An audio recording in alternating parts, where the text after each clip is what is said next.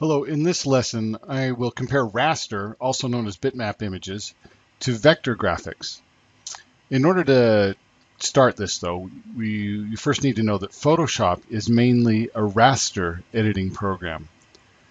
And to help you understand what raster is, you need to know that when you open a JPEG file or a camera raw file or one of those other raster files, we'll talk about more of these file types later. When you do that, you're working with a raster image. I tend to like to call them bitmaps more because it describes to a limited degree how the computer thinks about these files. They're maps of pixels on the screen. They're not really maps of bits, but sometimes you think of a pixel as like a bit of information. So bitmap kind of describes it. So if you look closely at a computer screen or your TV at home, if you have an LCD screen or a plasma screen or whatever, you're able to see that it's made up of little squares. Each little square has a location on the screen, a color, a saturation, and a certain amount of black, or we call it value. That's hue, saturation, and value. I will demonstrate this by using a color picker in Photoshop. So I'm just going to, right now this has Adobe Illustrator. It's a drawing that I made earlier today. And here's the same drawing in Photoshop that I've rasterized. I've turned it into a bitmap image. But at any rate, I'm going to look at this blue right here. I'm going to kind of drag in, and then I'm going to double click on the color picker. And don't worry, we'll learn about these in a little while. Now notice that when I have this this eyedropper, when I double click on that color picker right here, and I go along here, you can see that the blues are darker up here and they're lighter down here. I'm going to click on this blue right here, and when I click on it, notice the hue, saturation, and value, or the black, they call it B, of this particular pixel that I click on will show up there. Notice that the hue is 208. Don't worry about what that number means right now. Its saturation value is 62%, and its black value is 81%. Now I'm going to click up here in a darker area of the blue, and notice what happens to the hue. Changed a teeny bit, but the black value went from 82 to 78. So it was a little bit darker, isn't it? Now you could also look at it from this area right here is hue, saturation, and black, or value. This one is the red, green, and blue. And if we click on different areas here, it's going to have it. Notice I click on the orange. Here it changes all those things also. It also gives you a cyan, magenta, yellow, and black value if you're using a CMYK. These all give different color values. I mean, other different ways to register the color for the computer to think about the color. Hue, saturation, and black, red, green, and blue, cyan, magenta, yellow, and black. And then these are called lab colors. I honestly don't know how to use those. But right here it has a hexadecimal code for color also. That's another way to look at it or to think about it. At any rate, so you can select different color values by using that color picker right there. But the point of it, of what I was doing there, was that I was showing you that when I click on a color, it has a different hue, saturation, and black, or value, or RGB, or CMYK color schemes. But I want to get back to the main purpose of this video, which is a comparison of raster and vector graphics. Right now, I have two applications open. I have Adobe Illustrator and Photoshop. Right now, it's showing Photoshop is on top right here. I'm going to just bring Adobe Illustrator on top. I'm just going down to my taskbar, which is out off of the recording area of the screen. But anyway, in Adobe Illustrator, I created that. Like I said, I created this earlier. I created this scene, and this is now Illustrator's program on the screen. Notice that I used the magnification tool. I'm going to click on that magnification tool or the zoom tool. I'm going to come into an area right here. I'm just going to create a little square and zoom in. Notice as I zoom in really closely that all the lines remain crisp, even the curves remain crisp.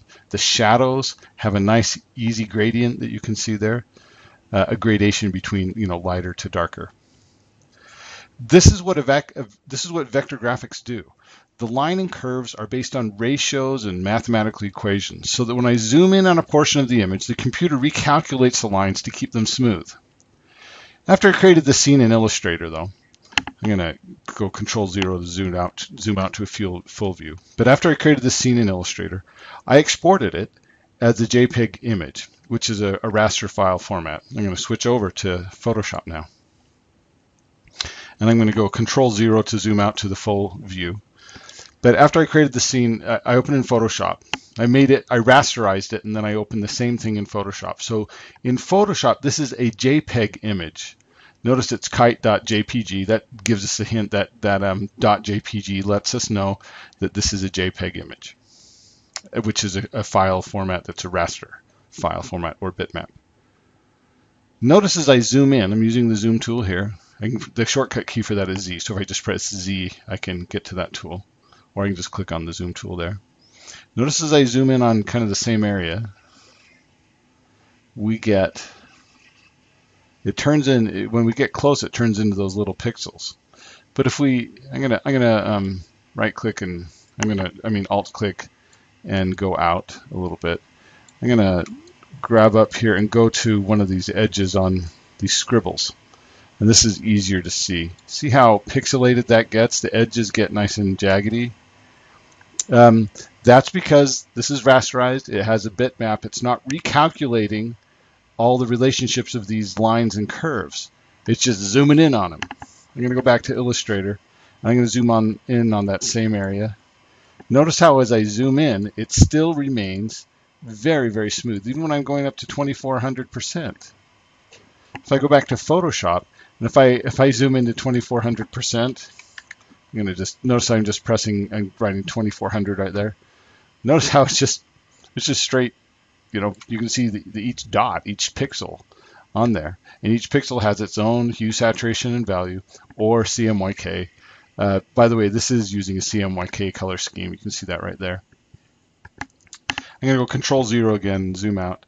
So while we're all the way out, I'm back in Illustrator. Now I'm going to go Control-0.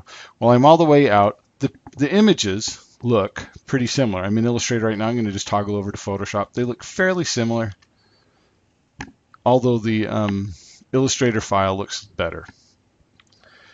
At any rate, so when I zoom in on a raster image, it becomes pixelated, meaning I can see the little squares it's made of. The computer's not recalculating the ratios of the lines.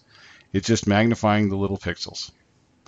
So you ask now, why would I use a raster image when a vector graphic can maintain such amazing detail as you zoom in? Well, that's a good question, I say back to you. Here's my explanation. When you take a picture with a digital camera, it does not vectorize whatever it records on the memory card. It doesn't change it from a raster image to a vector graphic. Illustrator can make a vector graphic out of a raster image, but it takes a lot of time. The results are unsatisfactory because it has to reduce the number of colors that it's using. The way Photoshop is right now, if we bounce back to Photoshop here, when we zoomed in right here, you can't even tell very well as it goes from this shade or this shade of blue to this shade of blue. You can barely tell the gradations between there. And if we had to vectorize it in Illustrator, we would end up with bands of color even more pronounced than you can see right now. And by the way, you're looking at even a more compressed version, so you are probably seeing some banding right here, more than what I'm seeing on my screen, because when it compresses for a video, you get color banding a lot. But at any rate, for now, when the image is recorded, it's a bitmap image. When it's recorded on the camera's CMOS chip, and then when it gets moved over to the SD card on your camera, and it records a bitmap when you record it on your camera. And bitmaps, especially now with those really high resolution cameras that are getting up to 15 to 17, sometimes over 20 megapixels, which is millions of pixels, we're getting such high resolution that it's just fine to do it as a bitmap. And plus, for working with pictures in Photoshop, it's easier to work with a bitmap than a vector graphic. And so that is kind of about a 10-minute explanation of the difference between vector and bitmap graphics.